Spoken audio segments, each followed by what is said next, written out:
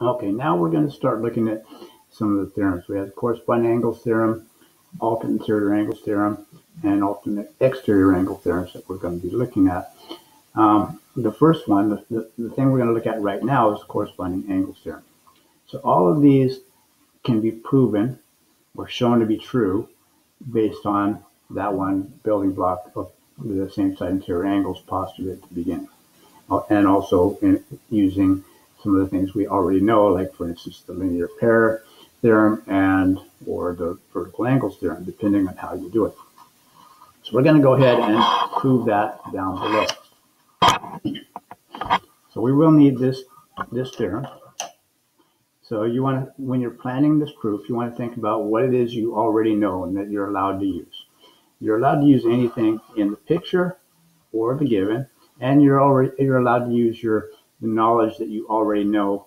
And in this case, it's only one building block, the postulate, the same side interior angles postulate, and the theorems that I just mentioned. So these are like our tools. So we can use the same side, and I'll abbreviate it, same SS for same side interior angles postulate. So that's one thing we know. We also know the linear pair theorem, and we know the vertical angles theorem. Now, just because we know it doesn't mean we have to use it, and we won't have to use all three of these here. So let's just take a look at what we know and where we want to go. So at the beginning, they tell us that P, now this symbol right here looks kind of like an 11. Okay, that the two vertical lines like that between these two letters, P stands for line P and Q stands for line Q. That indicates that these two lines are parallel. So that's a way of saying that line P is parallel to line Q without having to write out the words. So we know that P is parallel to Q. Now, because we have parallel lines and they are cut by a transversal, that means we're going to be able to use the same side interior angles postulate.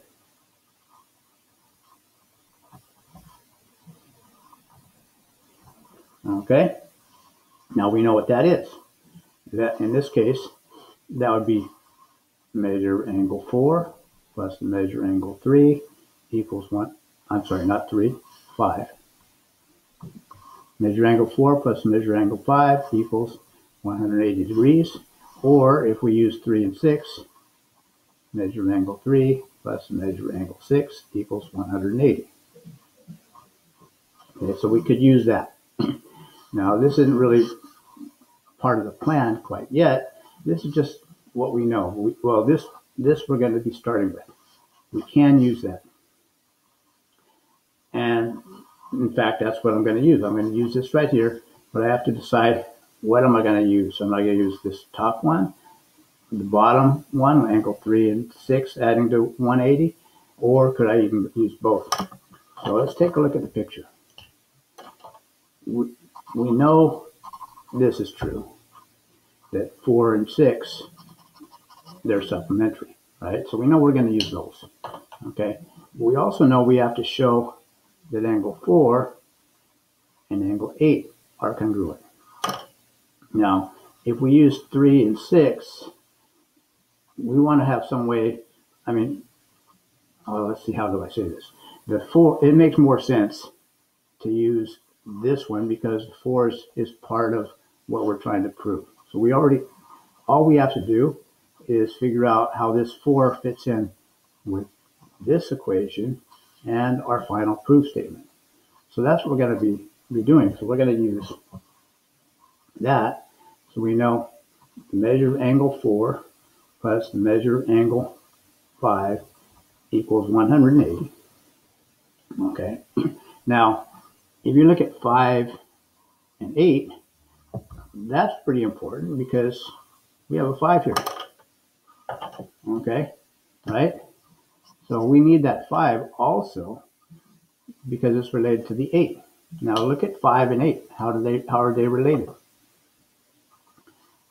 If we look at our tools, 5 and 8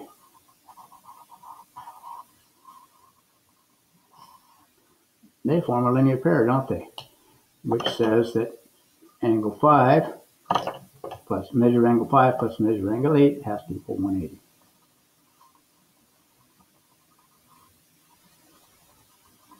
Okay, so you should notice a few things. One, we have 180, 180. We have that twice. We also have an overlap in this case as well. Measure angle 5 is the same as the measure of angle 5 here. So just like we did in that previous proof, we can set this up and get rid of this. We want to replace this with this part. So we're going to say the measure angle 4 plus the measure angle 5 equals measure angle 5 plus measure angle 8. So again, and I guess I'm getting out of the picture a little bit. Measure angle 5, measure angle 5. If we can get rid of that, it might be a little easier to see. And so that's what we're going to do. Positive measure angle 5 minus negative angle 5. Okay, that's going to cancel out. We're using the inverse operations. The inverse of each other is measure angle 5 is positive. And we put that together with negative measure angle 5. We end up getting 0. Measure angle 4 equals measure angle 8. Okay, that's going to be our final answer up here.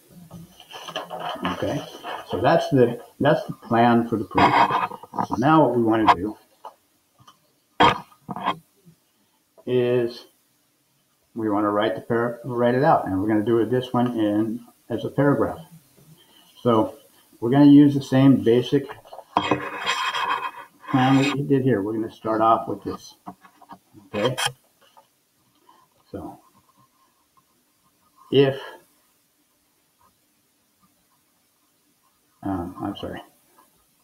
line P is parallel to line Q, cut by a transversal. Okay, so that's what this is, right? Two lines cut by transversal. These two lines are parallel.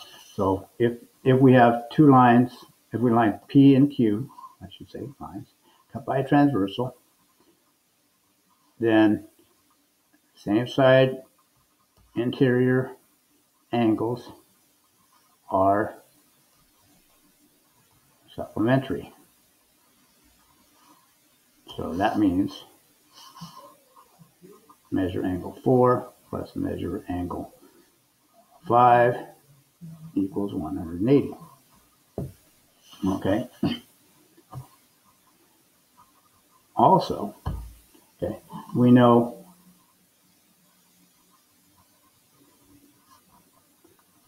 that angle 5, angle 5 and angle 8, they form a linear pair.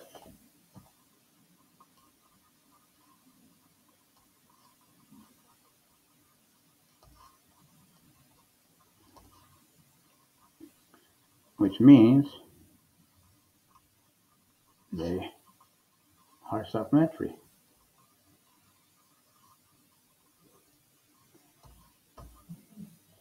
Okay.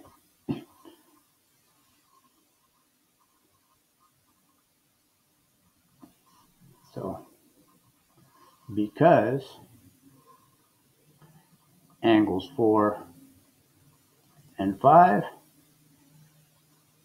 and angles 5 and 8 are both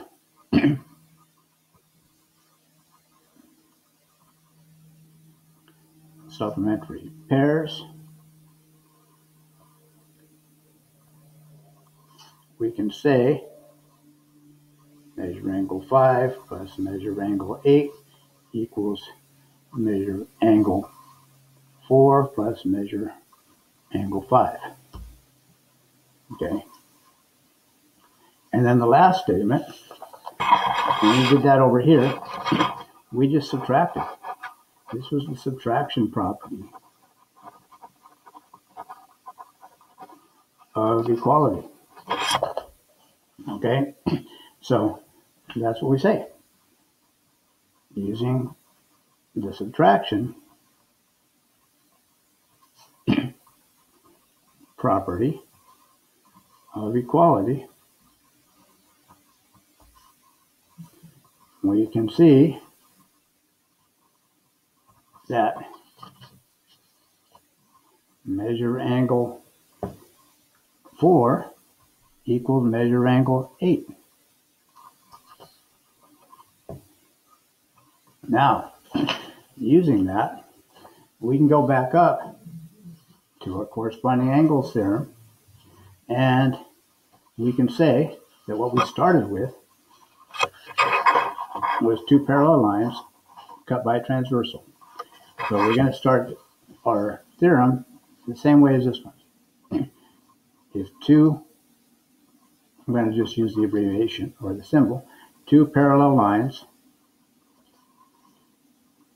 are cut by a transversal,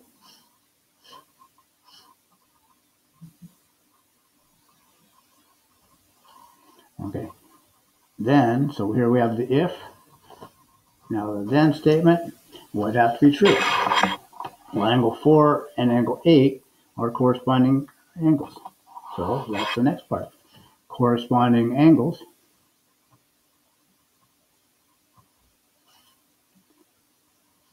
they must be congruent.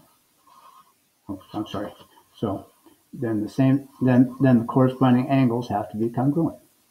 And so that would be something like this.